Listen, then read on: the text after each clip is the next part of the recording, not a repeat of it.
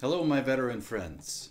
This week we're going to dive a little bit deeper into open tunings by trying a double drop D song. So what double drop D is, we went through drop D last week where you drop your E string down to the D, you tune it down a full step to where it is an octave apart from your D string. So what double drop D is where you now take your highest E string and tune it down to a D as well. So now you've got D, A, D, G, B, D. And what this tuning does is really opens up songs in a D to you and gives you even more of a drone than we experienced last week with the drop D. And this is used a lot in kind of old Appalachia style, Kentucky bluegrass style stuff. There was an old song called Shady Grove. Shady Grove, my love, Shady Grove, my home, Shady Grove, my true love, I'm going home. So you can hear that D just ringing out, just droning.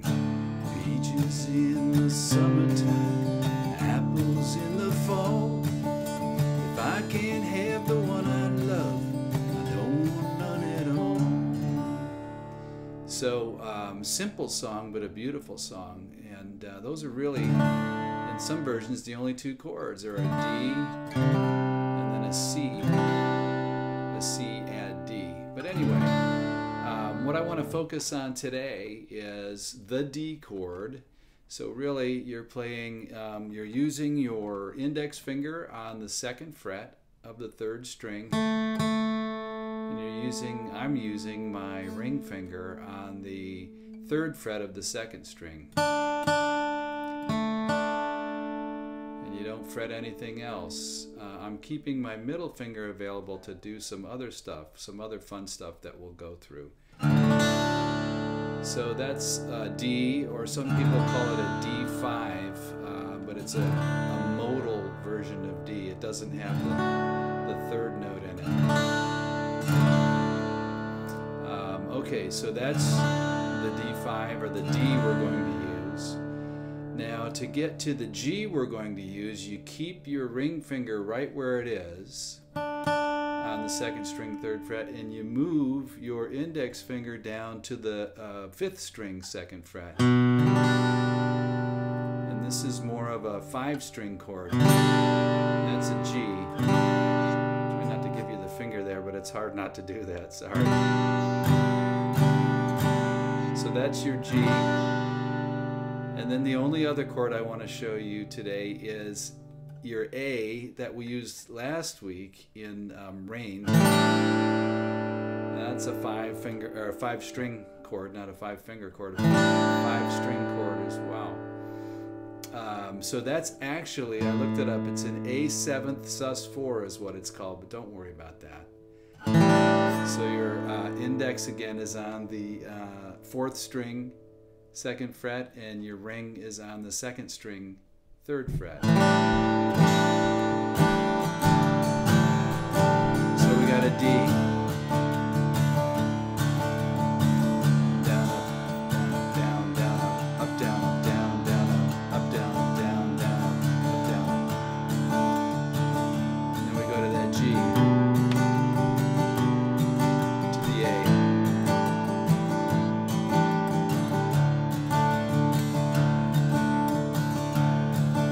So, Man of Constant Sorrow is the song I want to do today.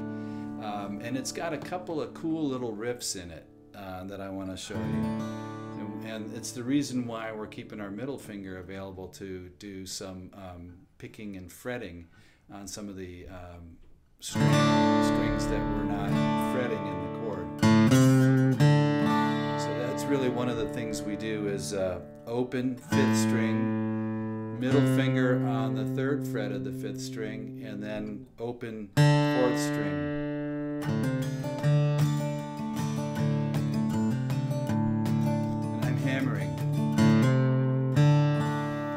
hitting the 5th string without hitting the string again. I'm using my middle finger to fret on the 3rd fret, the 5th string. Then I'm plucking the 4th string.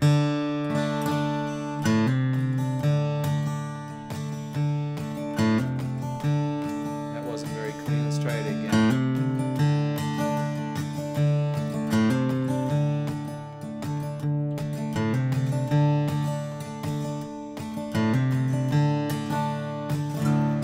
Probably enough work there to do 1 week's lesson with, but let me show you one other little riff. It's how the song closes.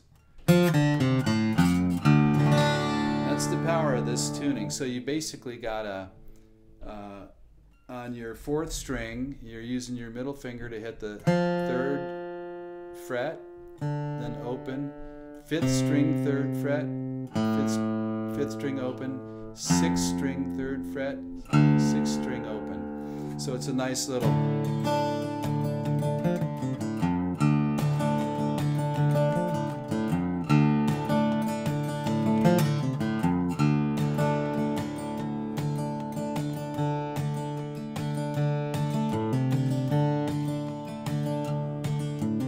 I'm hoping you can watch this and play along and kind of get the feel.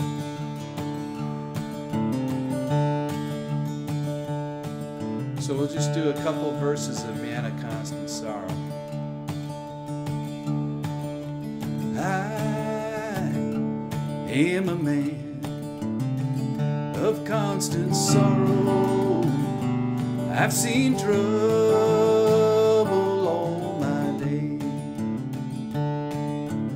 I bid farewell to old Kentucky, the place where I was born and raised, the place where he was born and raised. 4 or 6 long years I've been in trouble, no pleasures here on earth I found. 4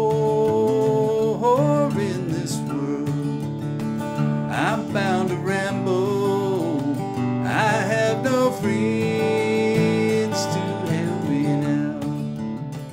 He has no friends to help him now. Practice that hammer.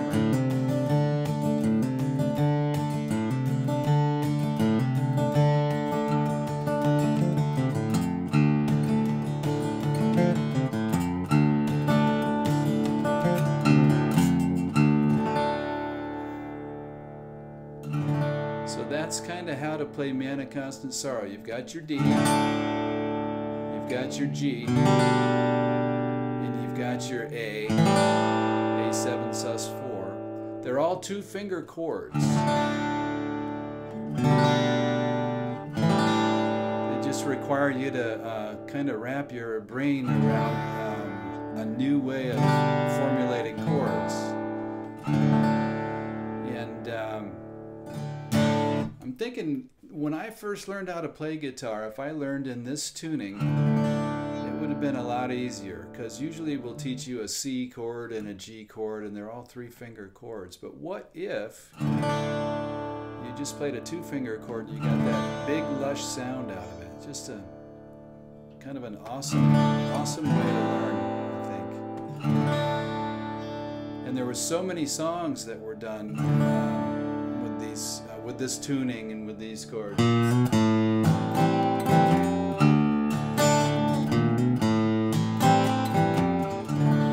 Probably remember that. That's Black Water from the Doobie Brothers.